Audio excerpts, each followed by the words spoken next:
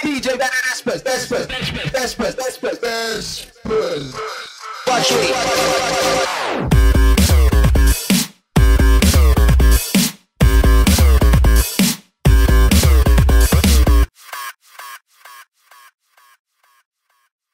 Now we're going to move on to our harmonic exciter.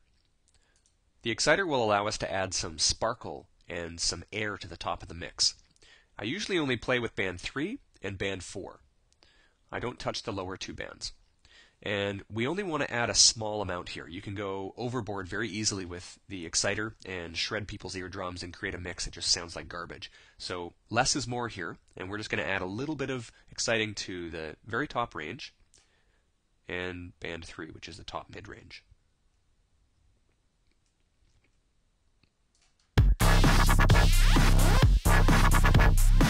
And at any point, if we want to A-B the results that we're creating, we can just toggle off the active button.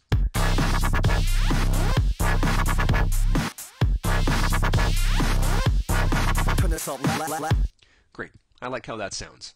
Lastly, we're going to move to multiband stereo imaging.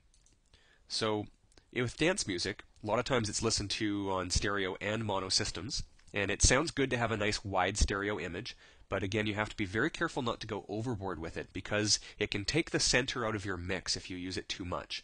In particular with elements like a kick drum, a bass line, and a snare or a clap that you have panned dead center, you want those elements to be punchy and front and center. And if you use a lot of stereo widening, or if you abuse it, then it'll make your mix sound hollow and it'll lose its punch.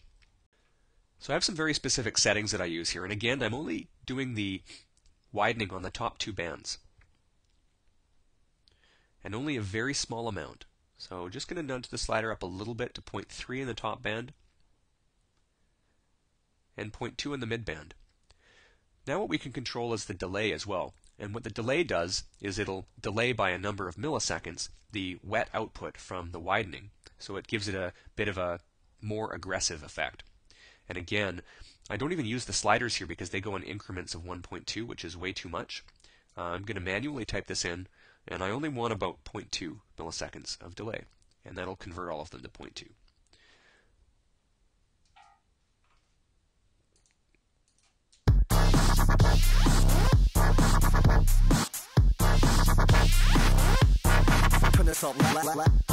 So we're going to really listen closely here to make sure we haven't taken the center or the punch out of our mix.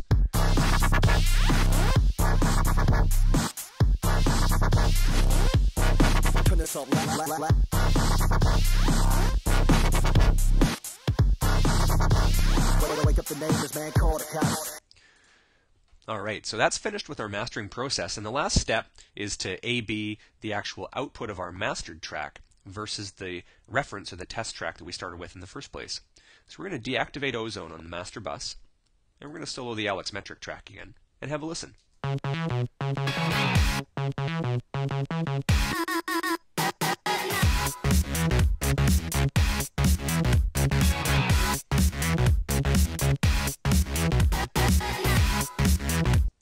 Now let's hear our master.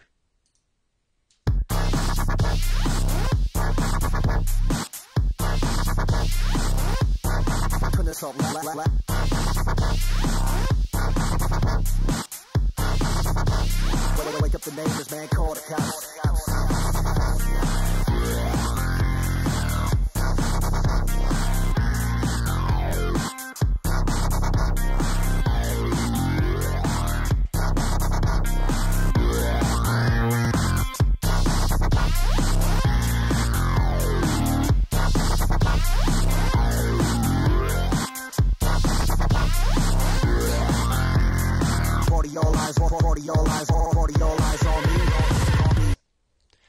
And that's mastering with iZotope's Ozone plugin. Hope you enjoyed the video. I upload about a video a week, so make sure you subscribe for updates. And don't forget to rate the video, it helps the word get out. I also send out a bunch of great free stuff on my Twitter, Facebook fan page, my website, and video blog. Check out the links in the description for this video and follow me. Thanks for watching, and stay tuned for my next video. Cheers! DJ Vespers. Watch me.